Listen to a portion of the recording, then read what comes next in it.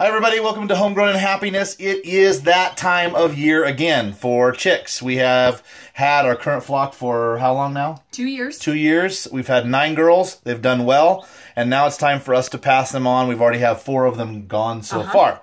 We have a few left to get rid of, and we're going to be changing out our ducks as well. But we want to share with you, when it comes to chicks, sometimes people get real like, what do I need to build? How do I do this?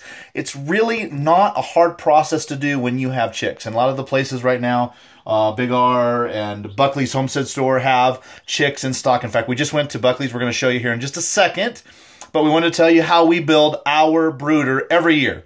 First year we build it huge. We have a front porch that's kind of a little rough front porch that we're working on, but it's got some heat that comes to it, and we leave the door open to the house when we do it. So what we've done here, and I'm going to show you in just a second, is we built a brooder. It cost us $18. $18 to build. We went to the local U-Haul store. We bought the largest, the extra large boxes, and we cut them. We only used 3 boxes here, and then just some clear plastic shipping tape. And that's all it takes, plus some wood chips. We have a light that we bought. That would cost you more if you don't have that yet to get you a light. So I'll show you here what we have. This is, again, this is made of U-Haul shipping boxes, the large ones. And there you go.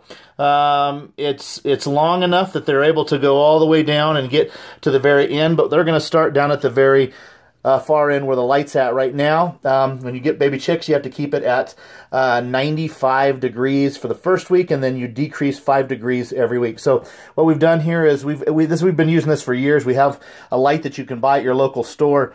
Your feed store, I think Big R probably carries them. A lot of even a hardware store, Harbor Freight probably carries them. It has a red bulb in there, if you can see. That's better for the chicks. And then we just suspended it on a chain all the way up to a little hook on the ceiling. That's it.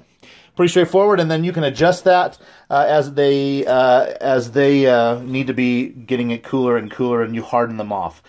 We filled it with wood chips, and so right now we have 6 baby chicks. What are they again, Kelly? 2 Buff Orpingtons, 2 Easter Eggers, and 2 Brahmas. And then next week we'll have some Barred Rocks that will be joining us. There you go. So we're going to do 8 birds this year. Hopefully they will all be girls, and hopefully they all make it, because part of the process of having baby chicks is sometimes things happen and they don't make it. So go ahead. And when this is all done, when the chicks move out of this and they move out to the coop outside, the easy part about this is you just fold it all up and toss it out. There you go. Piece of cake. Now, one of the things that they talk about for baby chicks, and I don't know what that's called, but they'll pile up in the corners. That really doesn't happen when you have a small amount of chicks like we have here. That happens when you have a large amount. We did meat birds one year. We had how many? 30, and what they can do is they'll find a corner to try and get warm or safe, and they'll pile up in the corner, and they can actually kill each other. So when you have this small of birds, it's usually not a problem, but you really could, if you needed to, you could take some of the leftover cardboard, and you could round off the corners a little bit if you needed to, so that they didn't have a corner to pile up in. But for now, this is the greatest thing. It's worked great for us for years, and it's so cheap to do and so easy. So there you go. I'm Tracy. This is Kelly. We're from Homegrown and Happiness. Have a great time farming. Bye.